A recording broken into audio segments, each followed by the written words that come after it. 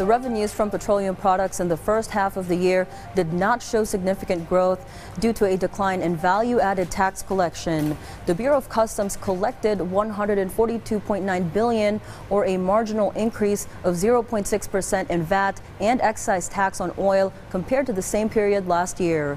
Total VAT collections on oil imports decreased by 7% from $65.7 billion to $61.2 billion, while excise tax collection increased by 7%.